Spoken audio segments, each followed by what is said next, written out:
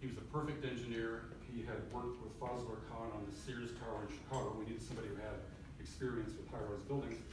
But he also had done retrofits. He did the Palace Hotel and the Ninth Circuit Court. So he was a rare engineer who understood at a large scale new and old structural techniques.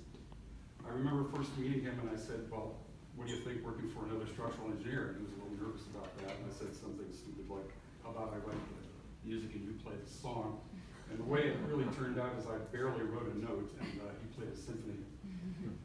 Building this, as I will show you in a minute, was extremely difficult for a number of reasons. And contractor plan construction was fantastic. And the shoring engineer, technical, did a marvelous job just keeping the bones up during the course of construction. This is a talk that I gave to the Ritz-Carlton Sales and Construction Division a couple months before the building was completed. They wanted to understand really, they heard that there's an amazing story behind the building and wanted to know more about it. This is the original Chronicle Building, built in 1890. It was the tallest building west of the Mississippi, designed by Daniel Burnham. Michael DeYoung, this is the second Chronicle Building, actually. You who are historians of newspapers know that the Barbary Coast area of San Francisco was a little rough. The DeYoungs weren't particularly beloved. In fact, his brother Charles was assassinated before this building was built. This building purportedly had the largest clock in the world. There's also a rumor that it was knocked off during the earthquake. That's untrue. The building, the clock came off during a parade in 1903. There was a labor movement parade and a rocket was shot from one of the floats. Flaming rocket hit the tower and it burned off. This corner, in fact, this spot couldn't have been picked more perfectly. This corner right here was historically known as Newspaper Angle. The Hearst Building across the street, the Chronicle Building here, and the Call Bulletin diagonally across the street. And the three owners of those properties were kind of in a competition to build the biggest and greatest and first skyscraper in San Francisco. DeYoung won, building the first building. Spreckles actually built a taller building, but it got a concrete jacket in the 30s and is still there. And Hearst, of course, that building is still in existence and pretty much untouched. And ultimately, as I will tell you in a little bit, Hearst sort of won the race. Because the building was clad, it had no official historic bonuses.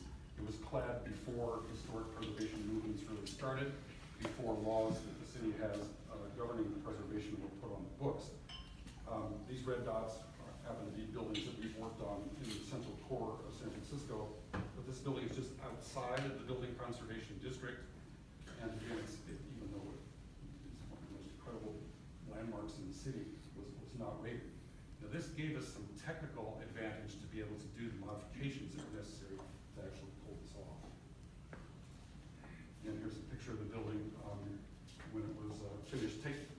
Concentrate a little bit on the arch, the main arch, which is still in existence. I'm going to show you what's underneath that arch a little bit. Earthquakes were not unknown before 1906. In fact, there was an earthquake in 1837 and one in 1862, I believe. This is a plan of the original building that shows diagonal braces that were put in to resist earthquakes. One great piece of luck we encountered was this broadside. When the building was launched, the Chronicle published this article about it, and not only did it talk about the features of the building, but it said where all the materials came from, how much they weighed, how much they cost, and who was involved. Like all old buildings, it of course didn't meet modern codes. It had one fire spare. It had one bathroom. It had a number of water closets in the bathroom, but it was a men's room. It had a dynamo in the basement to generate its own electricity. And you just think a building that had that level of technology is we're standing right now, it still exists. We didn't find these horizontal braces. And in 1906, the building was damaged quite heavily, especially at the corner. In fact, right here, right under, in fact, right here.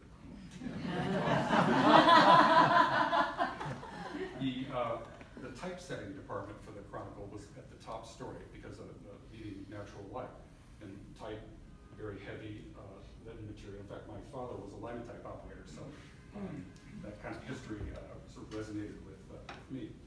Very, very heavy stuff, and that, of course, pulled the corner of the building down during the 1906 earthquake. A number of other reasons contributed to that problem as well. Right before the earthquake, or excuse me, just about the same time, a tower was added by Willis Polk on the side. According to legend, this building was put back in service faster than any other large building in San Francisco. And the picture on the right is one of the pictures that was hanging on the wall of the building engineer's office that I mentioned before.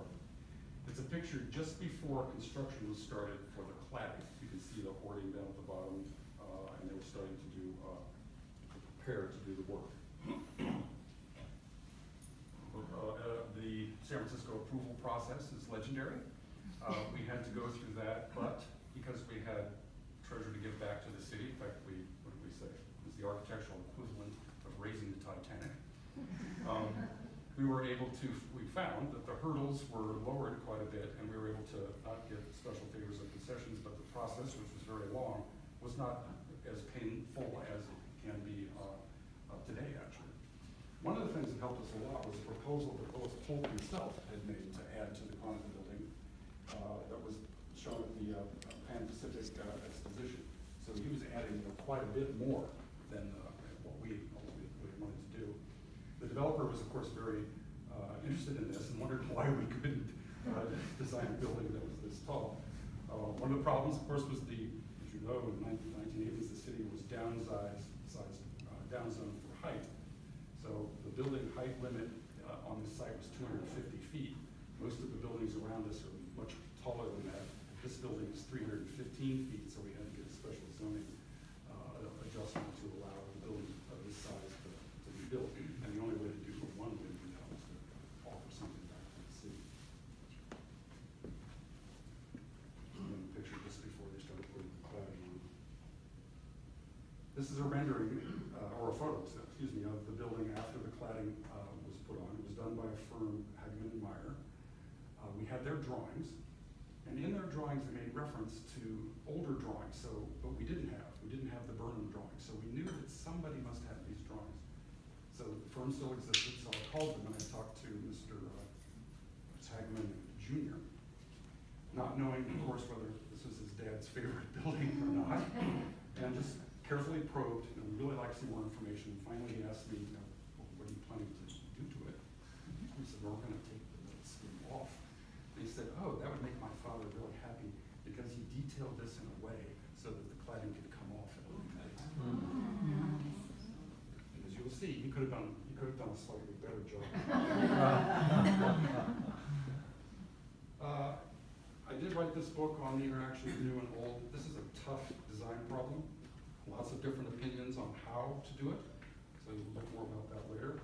Our approach to this building, though, is very careful and we were very cautious. We didn't want to have our new building compete with the old building. The first idea, actually, I was talked out of was to do something along the lines of the Halliday building, glass and steel, but detailed finely as almost an homage to Willis Polk, who designed that building. I was talked out of it by a number of folks, and in part because of fear of the process. I think there was concern that if we didn't do something that was masonry in feel, which with punched windows as we call them, that we would have a hard time getting the project approved. So this was the design that was approved and a rendering that was presented to the Planning Commission. The one note that I wrote structurally was the black hard lines on the right side show concrete jackets that would be put in along the walls to knit the building together for seismic resistance. Again, was looking for kind of a delicate touch with the old building, but that turned out not to be sufficient. We also were very careful in the restoration of the facade, followed the Secretary of the Interior's standards. The building eventually got a Mills Act property tax reduction, one of the incentives for historic preservation. So there was a lot of very serious focus on making sure that the building exterior was restored in very correct and proper ways. A original design was a two-story addition. It's on a little sketch I did on the right. Those of you who are architects have probably experienced value engineering, which generally sometimes takes the soul out of your design. In this case, the value engineering solution to a budget problem was to add more floors. The cost to restore the base of the building and to support it, because it was much heavier than a modern building, was small compared to building a new steel building once the foundation was already in place. What limited us, of course, was urban design criteria. What was the tallest building west of the Mississippi was kind of the shortest building in this general area. So we went up as high as we thought was proper from just an urban design perspective, and as high as we could feasibly go structurally without having a very complicated and expensive foundation system. Jane Turnbull coined the phrase that this was a progression of architectural styles. So the drawing on the left there, the sketch I did, that the red was the original 1890 building, 2.5 to 3 foot thick walls. That's why these window wells are so thick as you go down the building a bit quicker. The addition that Polk did on the left has about 14-inch thick walls. So in 25 or so years, we were able to go from 2.5 foot thick walls to 14-inch thick walls. Our new tower is using a cementitious material called a GFRC, glass fiber reinforced concrete. It's a 1/2 inch thick. So we technically have progressed on purpose in order to keep the weight of the new tower down low. When we designed this, we thought this was the biggest vertical addition to an existing building in the world. It turned out that the Hearst building in New York was built about the same time, and we're a distant second place to that for sure. Wind tunnel tests were done, lots of sophisticated engineering. Peer reviews were done of the structural design. This was an exceedingly complex project technically. It was an exceedingly complex project politically. And if you have any doubt about that, Jim can fill in the blanks. One of the problems was the original building really had 3 pieces. It had the piece that collapsed out of the 1906 earthquake that had been restored, and then the Willis Polk piece and the Daniel Burnham piece. And during an earthquake, they were vibrating against each other and racking against the joint that's shown on the left. Our solution was to tie everything together, so even though this is a very asymmetrical building in form and weight, it does perform during an earthquake in what we call a controlled torsion movement. It kind of goes like, well, very gently, like this. But it's designed to meet or exceed the current building codes.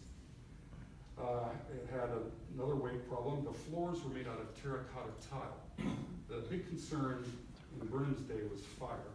So there were lots of systems that were developed, mostly proprietary systems, to fireproof steel and to build fireproof construction.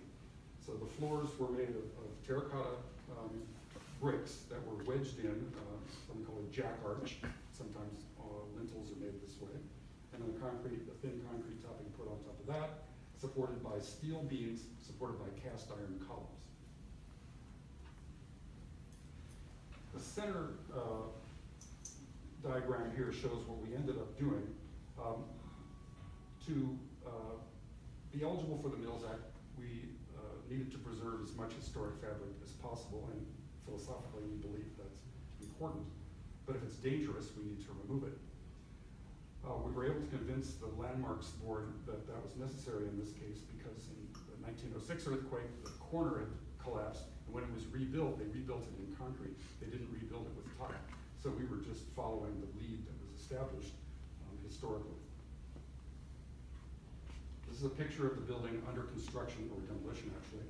The walls of the light well were extremely thick and heavy, so those were taken down to compensate for the light weight of the new structure that was put on the inside. Because the walls were so heavy, they weren't any brittle. Brick is heavy, but it's not very good in earthquakes. That's why they don't really build buildings anymore. And we couldn't do anything to the outside, so structural engineers developed a procedure to put a shotcrete, it's kind of a spray-on concrete jacket, on the inside of the building. So the picture on the left there, that's my foot looking down a slot. It goes all the way down the building, 15 stories, but then was shotcrete was put in there and it was all locked together. right shows the original steel beams supported by the original walls with new metal deck, which was replacing the top. Now, shoring this up was a real chore. In fact, there was one wing of the building we just couldn't quite get it to work, so we had to cut it off. And the picture on the right is a giant saw with a blade about 5 feet in diameter that's making a vertical cut up 12 stories to cut off the part that we couldn't do. The picture on the left is shoring that was cantilever struts that were put out in diagonal ways to keep this all together during an earthquake, and I can show you a couple more shots in a minute. One of the problems with that, of course, was the columns were cast iron. You can't weld cast iron. So all these shoring pieces had to be clamped on with special connections that were devised for this purpose. This is a picture just after the major demolition. In fact, we're at the floor with the arches. You can see them in this picture. This is looking out of that side through, well, that's what this would look like, minus the shotcrete and the finish.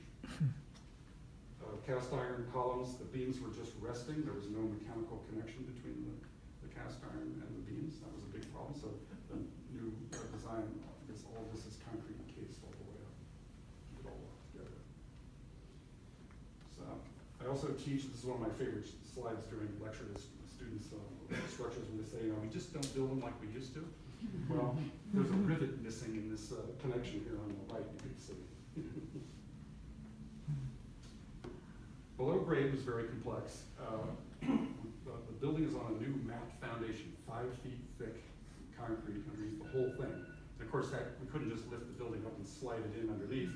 It had to be put in segments in a very complicated kind of chessboard-like manner. Mostly it was underpinning, digging underneath existing pieces of the structure and putting in new concrete. But one day we got lucky. We had one positive change order when there was a credit back to the owner because the front of the building, this is right underneath the arches. So this is in the basement, below the basement. This is the excavation for the tower crane, which was a 20-foot by 40-foot by 7-foot thick slab of concrete. The pilings that you see that go down below these 2 footings were put in when BART was installed along Market Street. We didn't know that. The contractor was probing underneath to make sure that there was nothing below grade that was going to interfere with the segment of concrete that we were going to put in, kept hitting this. Called the shoring engineer, and they probed, they dug a little bit more out carefully. This is dangerous work, and then started discovering these pilings. Our geotechnical engineer remembered that this had been done, called BART. We got the drawings, and there you go. That was a lucky day. The tower crane story in itself is interesting. To put a crane up, of course, you have to have a big giant laydown area. So to put the tower crane up to build this building, we had to shut down the Muni, which is not easy to do, for a weekend. So the wires went down, boom of the tower crane put up, another crane came, picked it up, stuck it in place, the wires all got put back. And of course, when the tower crane came down, that had to happen again. And then a couple of years later, I did one Kearney, and we had to do it another time. So I've been responsible for shutting down Muni now 4 times, and they know who I am. This is a picture looking down from the 12th floor. From above. Coming back. Oh, were you a victim of our shutdown? Sorry. No. You watch. There's a picture under construction when the steel frame was coming out of the existing envelope. The bay window on the front, the original bay window, was just chopped off, so that was completely restored. Really tricky and complicated. Steel was topped off. We have a second picture that was very important. Besides this broadside, a photo of workers on the side of the building during construction. If you zoom in where these guys are up on the scaffolding there, you look carefully, you can see a bunch of white dots on the building. These were layout marks that they spray painted on the building to put bolts in to attach the skin.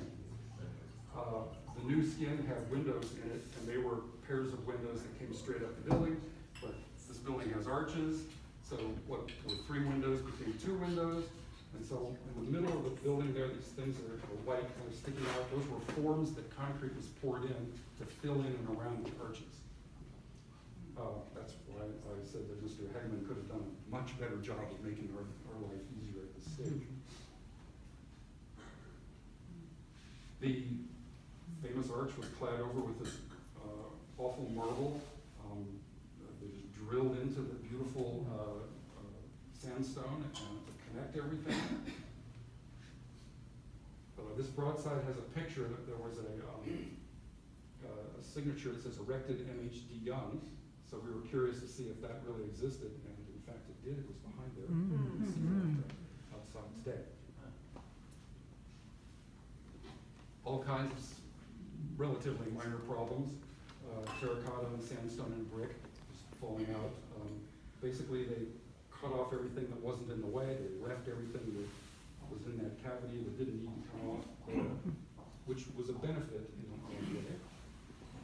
Most of the metal had deteriorated quite severely, but it was still there. And that allowed us to faithfully replicate what was there in other materials. We made molds from the actual original construction. So we're glad in a hard way that they didn't just come and tear off everything. Work that needed to be repaired. These are the layout marks that I mentioned. Now that you know the story, when you look at the building in a bright sunny day, you'll see a pattern of 5 bricks in kind of regular array. And those 5 bricks replace every one of these. These are bolts that were drilled all the way through the wall, concrete encased, you can see that. And then they were, when our project team wanted to cut them off, and then remove the bricks, reposition more bricks, which in fact had a very careful process to match the bricks, find bricks that would be the same color and then would age properly. The biggest problem was the paint, cleaning the building. One thing that nobody really anticipated was that a metal slipcover would dry out a building if it had been on for 50 years. So once the metal was off, and also our environmental regulations, which we firmly believe in, and it meant that stripping, paint strippers and things that would be toxic to the environment couldn't be used. So a bunch of mock-ups were done to try to figure out the best way to to clean the building, basically. So that was worked out. So after the first cleaning, about 2 weeks later, the building started to effloresce. It kind of grew a beard. Mortar has lime in it, and when lime water's added to lime, it starts to make crystals. So this building had these little blotches of white and more. Eventually it kind of looked like Santa Claus was in town, and we had a real problem. 4 cleanings later, at the cost of about $200,000 each, which more than offset the change order for the piers that were found in the basement, we were able to clean the building and rehydrate it basically so that the efflorescence calmed down. And as you can see, the building is in fine shape. More kind of, this is what they did. Just, I remember I was asking one of the planners we were working with, I said, what are these workers thinking of when they did this? And he kind of said, lunch. Here's the concrete work. Those are these guys on the scaffold that were putting the concrete in the arches here. This was very complicated to restore too. So all this concrete had to be removed and then masonry put in to restore the parts that were deteriorated. This is my favorite question of students, that little knob of concrete that's sticking out. Anybody know what that is? Remember those forms that were on the outside of the building? They had little haunches, and that's how they got the concrete into the forms. So they just they cut off a little bit of it, and they just left it in place. So that was how they actually got the concrete into these locations. Of course, we pulled all of it off.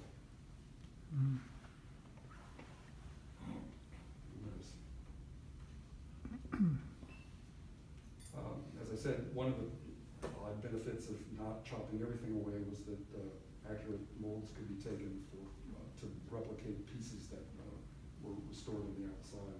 That was especially important for the bay window. There was a large cornice on the Kearney Street side that stuck out about 8 or 9 feet, and that was just completely cut off.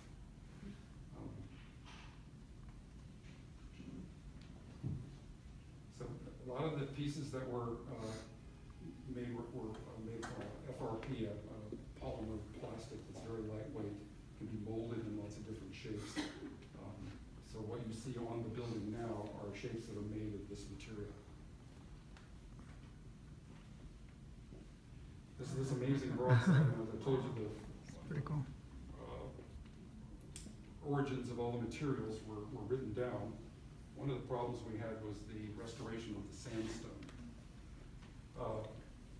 This became one of the best political stories I could ever imagine, but the original sandstone was being ordered from China. There's a company there that's kind of selling remnants of great historic buildings in Asia. They advertise that we get stone from India that's been polished by like 1,000 years of bare feet on it. And we were not comfortable with that approach. But it was cheaper than domestic stone. But then there was started to be worry about shipments and deadlines and a boatload of heavy stone coming across the Pacific Ocean. So the facade restoration contractor, Giampolini Courtney, Mike Courtney was the guy who read this, and he said, you know, maybe we can find the original quarry. It had been closed. It was in near Valencia, California. So he drove down there. It wasn't a quarry like Core and Mother Earth. It was more like a stream bed with the sandstones littering about, giant sandstones. It was owned by a rancher who didn't even know about it, and they went and found the original sandstone, and he bought 5 of these big boulders, and if you look carefully on the lower left, you can see him jumping off of one of the corners. Oh my goodness. On the lower right is a piece of the building next to a piece of the sandstone. It was the sandstone. It was a perfect match. Now, we couldn't have choreographed what I'm about to tell you any better way. There was some controversy about how much of the building we removed. Should there be a tower on top of an existing historic building? And does this building really qualify for the Mills Act? The Mills Act has been granted to a number of, it's a state law. It's been granted to a number of buildings in other jurisdictions, but very few in San Francisco. Our supervisors don't want to give away our precious money to something like this. So there was some resistance. So we had our friend and supporter, actually Aaron Peskin, here to give him a tour of the building. And if you know Aaron, he's not super tall. So we had him, and one of the masons was this enormous man, like Mr. Muscle, but the women in my office were in love with this guy. So he's on the outside of the building, repairing away, and Aaron is on the inside about a foot taller, and they were kind of eye to eye, and they just start talking about, where did this come from? Are you part of the union? I am, bam, bam, bam, bam, bam. And before you knew it, Aaron Peskin was testifying on our behalf on this project. And it's all true. If you look carefully outside, you'll see little, they're called Dutchmen, little kind of like footballs, and some of them are round. Those are the patches that the new stone was inserted. And they used up the 4 boulders. This was an incredible project. We found lots of historic relics when we were doing this, including this postcard on the left. This became a favorite because another story for another day. We did the building right across the street here, the addition to 1 Kearney, which is the Mutual Savings Bank, which is the building in the foreground of this postcard. These 2 projects really caused me to start thinking about new and old. I had been thinking about it in a serious way for a number of years, but just looking for good precedents for good modern design that, when married to good historic design, the synthesis could really create a fantastic project. And whenever we talked to clients about this, we had no case studies or examples to show them. So one of the guys in my office said, well, why don't you, let's do some research. And then we did. He said, why don't you write a book and put some architectural press? I said, great. And it turned into this. Then did a book tour all around the country talking about it, and learned that there's a lot of passion out there on this topic. Lots of different viewpoints. In fact, I think your organization has a viewpoint that is kind of a mark in a continuum, but there are marks along the continuum in all different ways. On this particular project, we tried to be very quiet with the addition, even though it's large. When Kearney, we were a little bolder because it's next door to the building and not on top of the building, and took cues from the old building, but it's really an essay in architectural contrast. It was a fun project. It was also a survivor of the 1906 earthquake. Actually, it didn't turn out quite this way, especially it turned out great. I love the terracotta. Which part is yours? The whole thing. We restored like this, the old parts. Well, 2 seconds on the story of one Kearney? Sure. The Mutual Savings Bank building was built in 1902. It was the only non-newspaper building in the newspaper angle here, I guess it's the bank. It was designed by the Roebling Company of Brooklyn Bridge fame, steel frame. In 1960, Charles Moore, famous architect, designed the corner tower. You can see right out the window there. And then our client purchased the whole thing, including the little lot next door. So it turned out that the 1902 building with the Charles Moore building was more of a seismic hazard than without it because it twisted it. So we added our piece as what we ended up calling a seismic bookend to both brace and allow the building to function a little bit more logically. And took the design cues from both Charles Moore and William Crillette in the design of the new. Can you go back to that slide? So all of that, there are 3 buildings here. You have 3 pieces. It's one building. It's what did John King call it? Architectural triptych.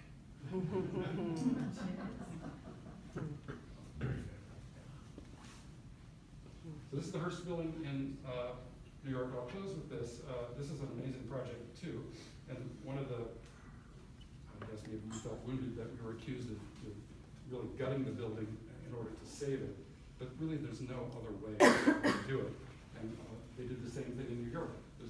And they kept the outermost bays around the original building in part to brace it for technical reasons, but in order to build this new building up through it.